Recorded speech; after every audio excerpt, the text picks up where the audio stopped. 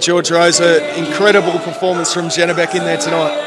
Yeah, he's a brilliant fighter. Absolutely brilliant. Great to see him live and just see how good he actually is.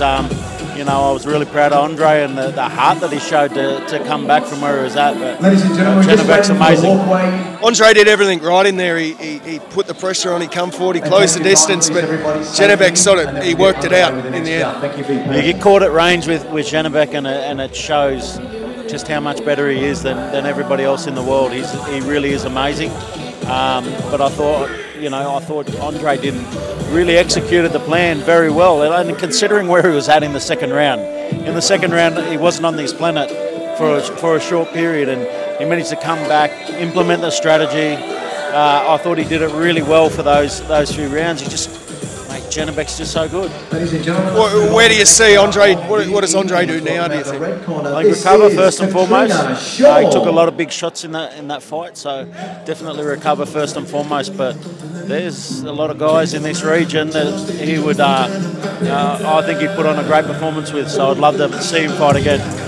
How do you look back on the week? It's like a privilege to have a guy like Janibek over here. Yeah, absolutely. A guy who, I think if he got the opportunity to fight a lot more people, he'd be considered one of the pound-for-pound guys in the world. So he's and they were great to work with. So, the fact that they came all the way out here to Australia, put on a performance and got the win, credit to them and their team. And I spoke to Aegis after the fight, and he said that's 1-0 for us. I said I'm going to make it 1-1 in a couple of weeks. Speaking of Aegis, he said that Tim Tszyu hasn't fought anyone like Background Motors alive. Thoughts on that?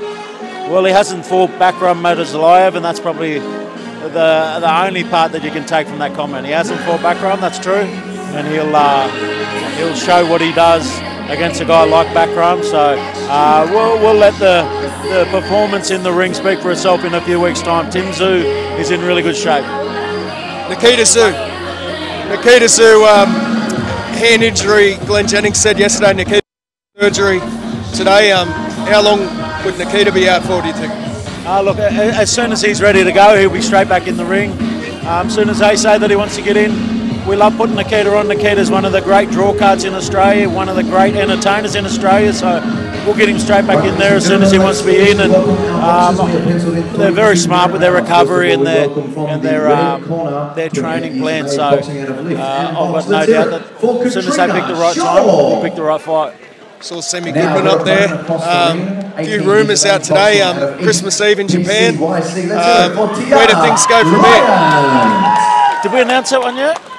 No, a few rumours online. But I was just about to give you the exclusive. I'll save that one then. But what needs to happen to sort of make that fight happen? Yeah, look, we're hoping to have an announcement for you very soon. I think, Sam's very happy with where they're at and where their preparation's at, and I'm sure he would have spoke a fair bit about that there tonight. But he's pumped. This is an opportunity he's been waiting for a long time. So we're looking forward to being able to share some news soon, hopefully. Orlando next? Orlando next, you coming? I am. I'll see you there. See you there.